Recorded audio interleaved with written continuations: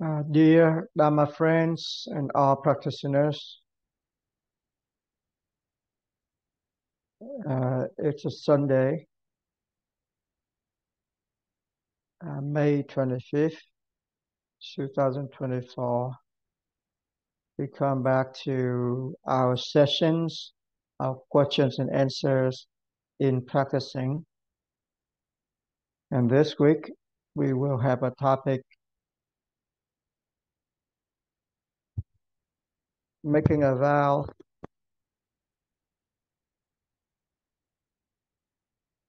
to practice continuously.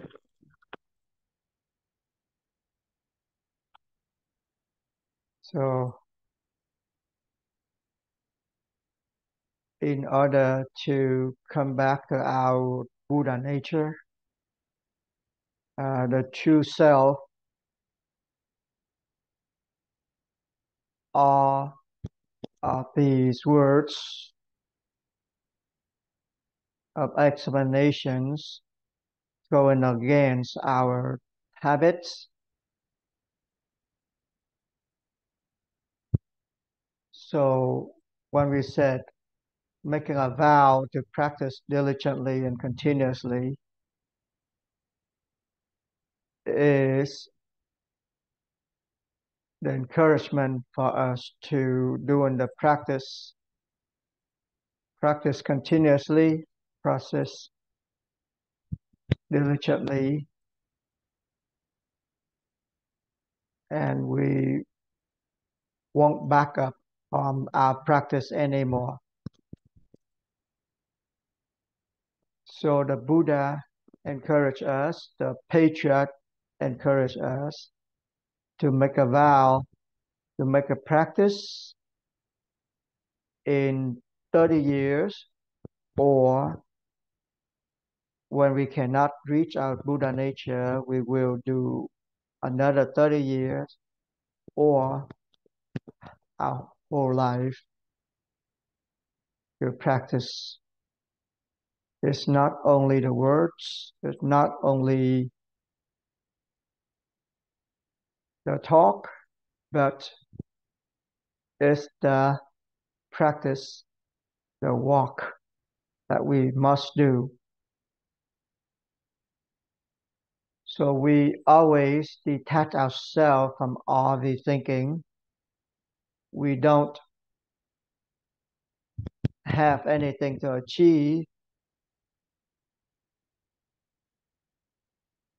When we have a thought that we have achieved anything, which means we still in attachment of our thinking. So when we're still asking for something in our practice, when we still have a fear that we won't be able to do anything in our practice,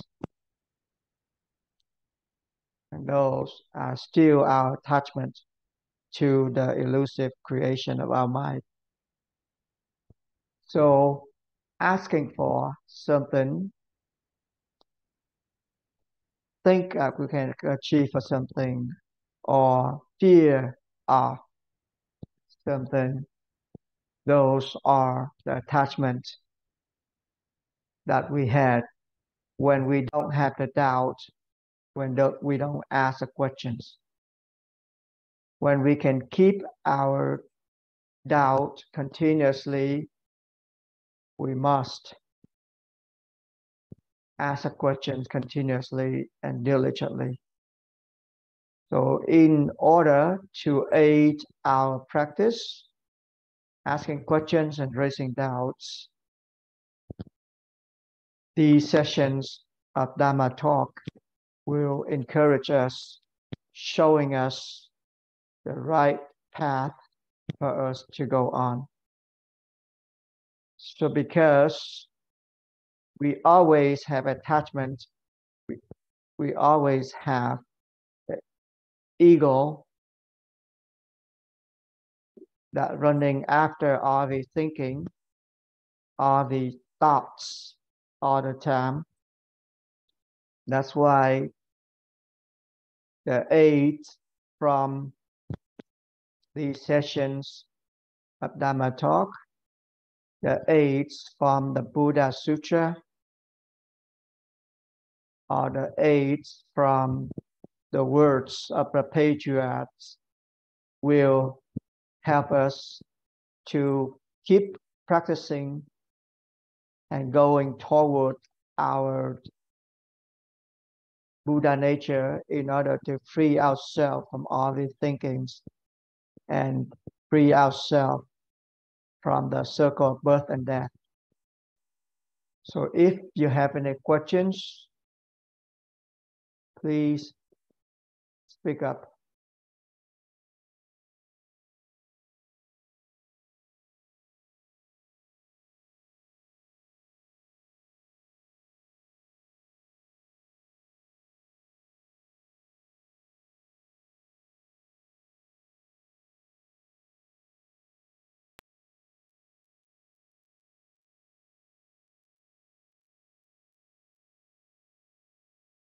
Miss Kim In, go ahead and speak up.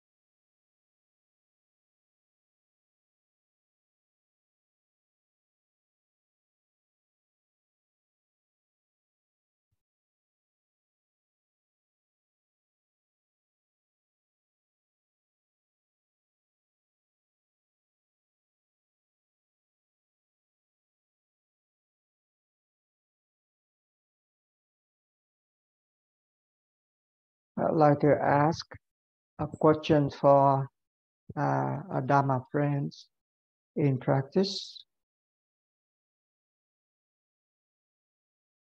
During practicing, he has a questions.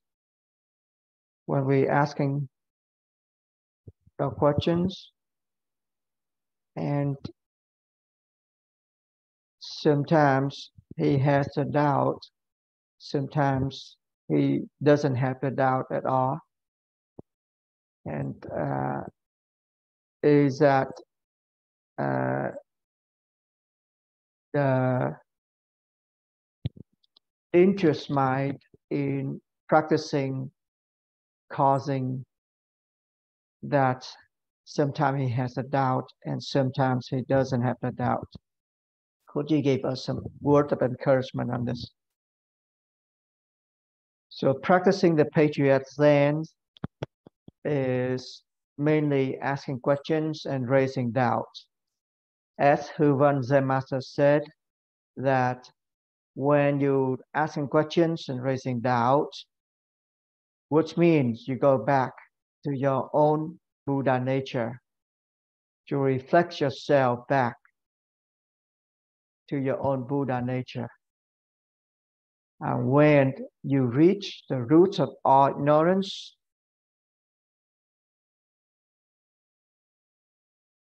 you'll be able to see your own Buddha nature.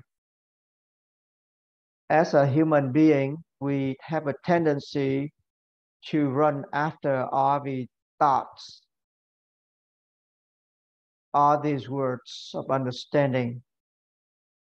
And when we run after the words of understanding, the words of explanation, which means we're not going back to our Buddha nature. However,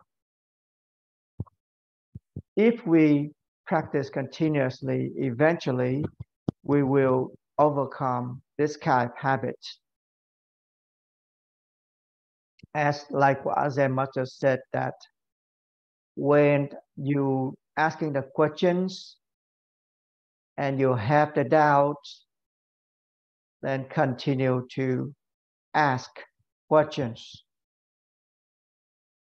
And nothing else that we should do. We just pay attention to the roots of our ignorance. So our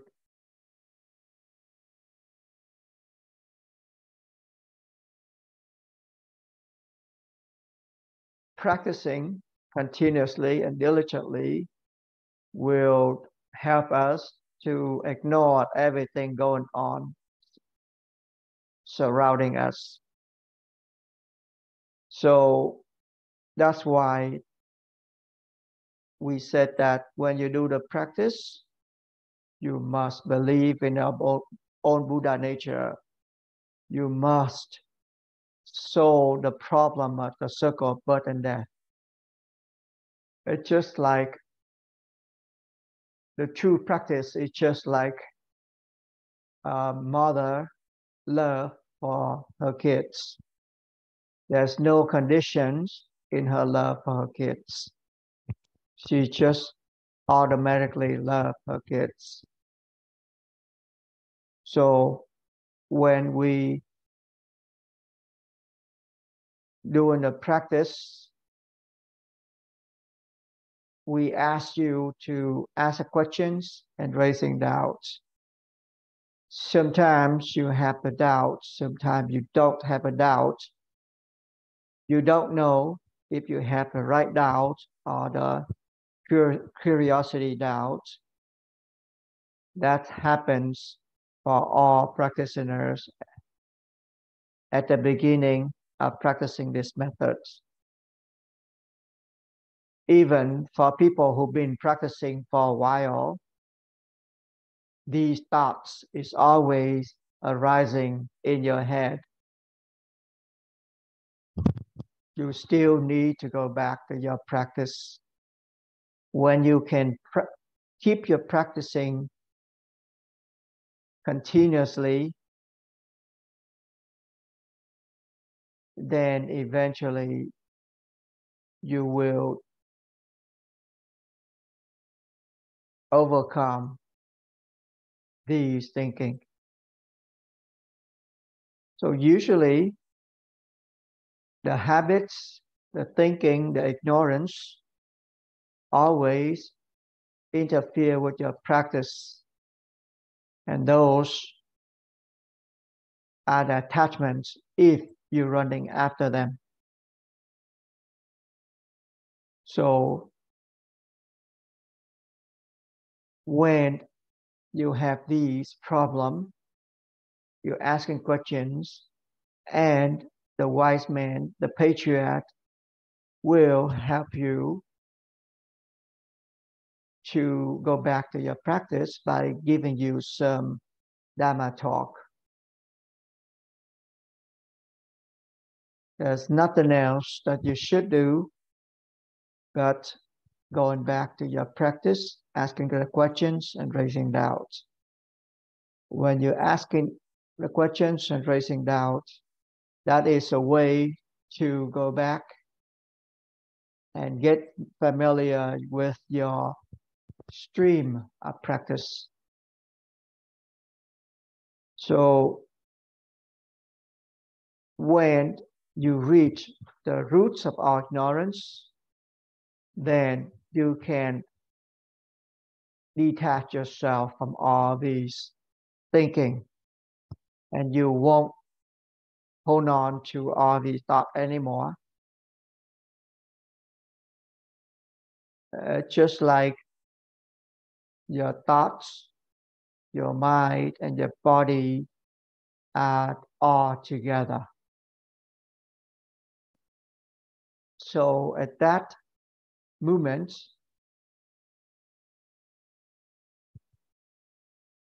the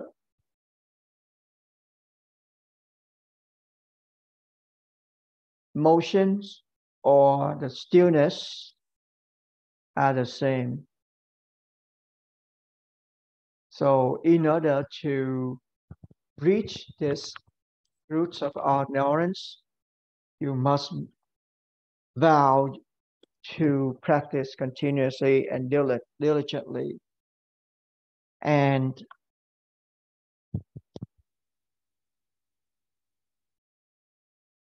realize that the circle of birth and death is there for you to solve. So you must practice continuously. And just like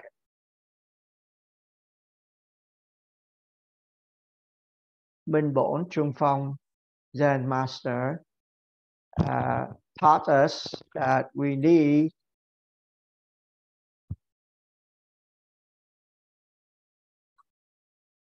the eyes of wisdom. We need the practice diligently.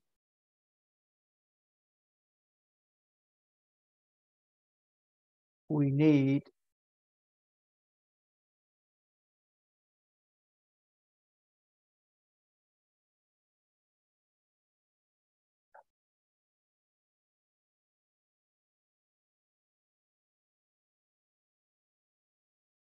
to go back to our Buddha nature.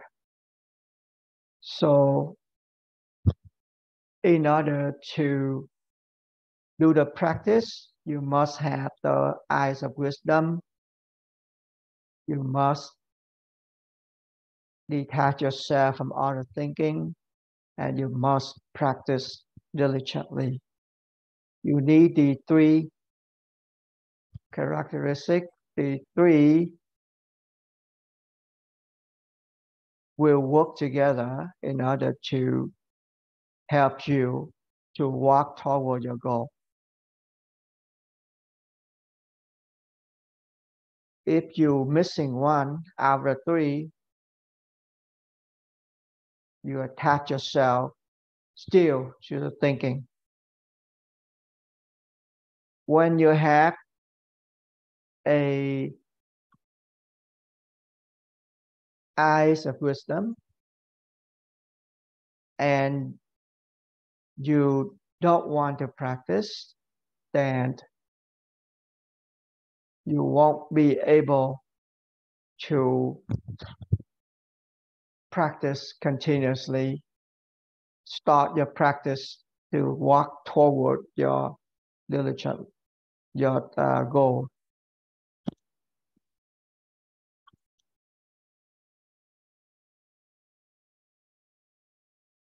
When you doing the practice with the three criteria, if you're missing a belief in your own Buddha nature, then you cannot start your practice even. So you won't be able to reach the Buddha nature if you don't believe in your own Buddha nature. So as a new practitioner, sometimes you're asking questions and you don't have doubts, or you're having doubts. Everything happenings, you still need to go back to asking questions and raising doubts. Right doubts or curiosity's doubt, still the goal is reached by asking questions and raising doubts. So when you're listening to the Dharma talk, these are just like an encouragement words for you to go back to your practice and go on the right path. Just go back to your practice and asking questions and raising doubt. Doing that continuously, diligently. And that is the way that all the patriots or the practitioner doing. So only when you practice, you can experience the true meanings of these words, the true meanings of the Dharma talk.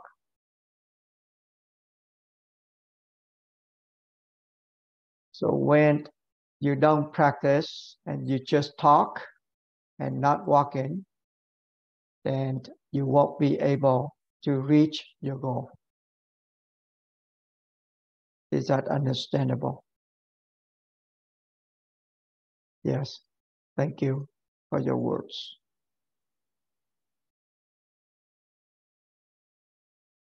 Thanh, speak up.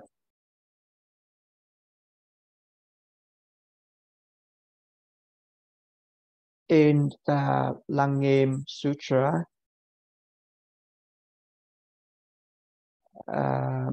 when you go back to the stream of practicing,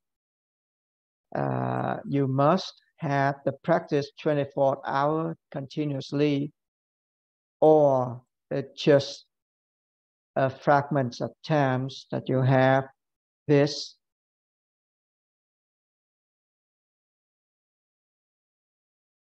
Could you give us an explanation on this? When you already enter the streams of practice continuously, then you have already practicing like an arhat. So when your practice is going 24 hours continuously with the doubts, it's just like a practice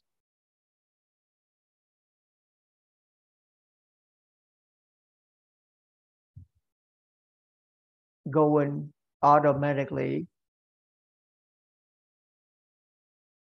So that's the roots of our ignorance, and you want to destroy this ignorance in order to see your own Buddha nature. However, when you still knowing that you're reaching this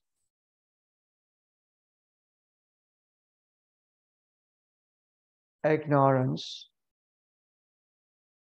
which means you're still running after the thinking. Only the not knowing is the one that you had during the doubt. When you're still knowing, which means you are not entering the stream of thoughts, of practicing yet.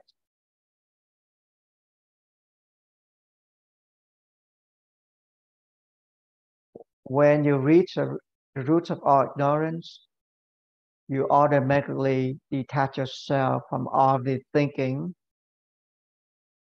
because the doubts and only the doubts can help us to lead us to this state of mind. Because we always have a tendency to know what's going on with our practice, so that knowing is our attachment. And when you're asking the questions, the answers from the wise men, from the patriots, from your Dharma friends will help you to detach yourself from those thinking. So when you're entering the stream of practice, you automatically detach yourself from the subjective aspect of your mind. And you reach the roots of all ignorance. In a fragment of times when you detach yourself from all the thinking and you realize your own Buddha nature, you get enlightenment. And that is the times that you will detach yourself from this circle of birth and death. Even though you still have all these thinking happenings, but it's not interfering with your practice anymore. However, there's still the practice right there that we believe in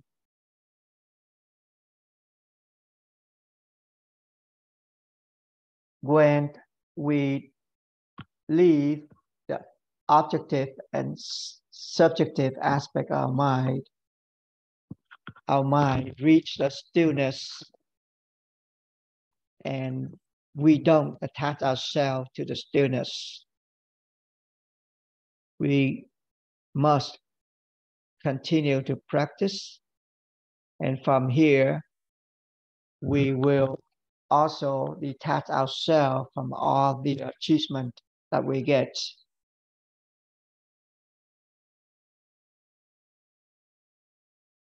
So that is the explanations, the progress of practice. However, we don't just attach ourselves to these, but we must do the practice and we will automatically detach ourselves from all these words, but we will gain our own experience on these by practicing diligently. There's no stillness, there's no actions in the hearing, there's no attachments on our six senses, even though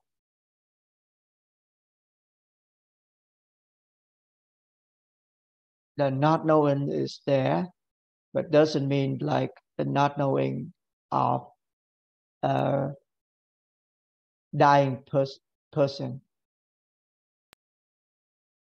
Is that understandable?